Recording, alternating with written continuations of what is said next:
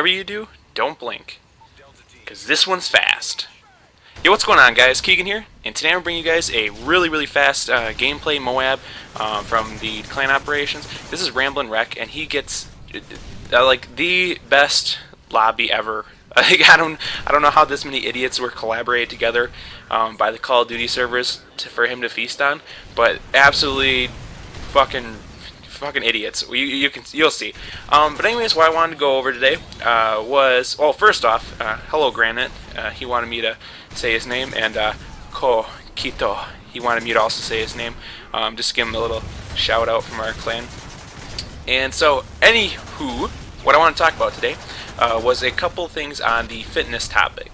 So it's come to my attention that most people do not understand what creatine is. Pretty much everyone's heard about it and thinks of it as a like muscle building supplement. Like you just build muscle like fucking nuts. You know, creatine, it's crazy. It's almost illegal. You know, it's something like a steroid, pretty much, right? No, not exactly. So basically, what is creatine? So creatine is made in your body. Your body produces about 3 grams of creatine, and you can then use synthetic versions and up the amount of creatine that your body has. So what is creatine doing? So your muscles obviously need water. You drink a lot of water. It keeps you hydrated. Blah blah blah. Yada yada. So creatine is going to actually make your muscles turn more like a sponge, uptaking more water. Now it's not making you dehydrated per se, but because you are intaking more water through your muscles, it requires you to drink more water, or you will become dehydrated, or cramp up. Most people, when creatine first came out, a lot of wrestlers used it just because of the benefits for strength that it had, and they would, if you guys know any wrestlers, you know that they try to cut weight like any way possible. Like they'll stop drinking fluids, they'll stop this, they'll stop eating, and they'll just run like fucking nuts and put on like 3 sweatshirts, 2 pairs of sweatpants, 87 pairs of socks on each foot, and wear like winter boots and run like 17 miles just to cut any bit of weight that they can. And it's kind of crazy. And then they would all just like be cramping up so bad just because they didn't know what creatine was doing for them at first, except for the idea that they got stronger.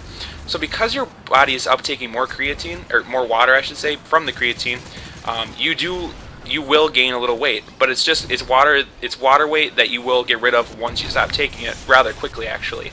But because you have more water in your muscles are just more dense, more massive, and in that sense you actually can lift more.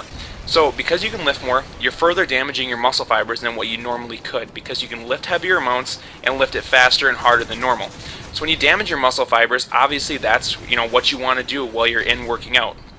And then for them to regrow, they'll regrow back stronger and trying to be ready for the next time you put them through that same amount of what do I want to say, damage, I guess. So continuously every time you go back in the gym, you should be a little bit stronger every time, as long as you are in turn damaging your muscles a little bit. So creatine just helps you do that. Plus, once you are breaking down your muscle fibers, you have the water there to rehydrate your muscles, to refuse together, to synthesize the protein faster, yada yada yada. But basically, in a nutshell, that's what it is. And now there's tons of different types of creatine, and I'm sure a lot of you guys are thinking, well, where can I get some of this stuff? You can get it. You can go off bodybuilding.com, GNC. It's everywhere, and there's so many different types, and you just need to kind of find the one that fits you best. But there's so many that I can't talk about all of them in this sort of a commentary. People that really want to look into probably taking creatine, anyone that wants to bulk up for football season especially, because you'll gain a little bit of weight, gain muscle faster, and is working for those fast twitch muscles. So anyone that wants a lot of strength and a lot of quick strength, and doesn't care about gaining weight is a perfect candidate for taking creatine.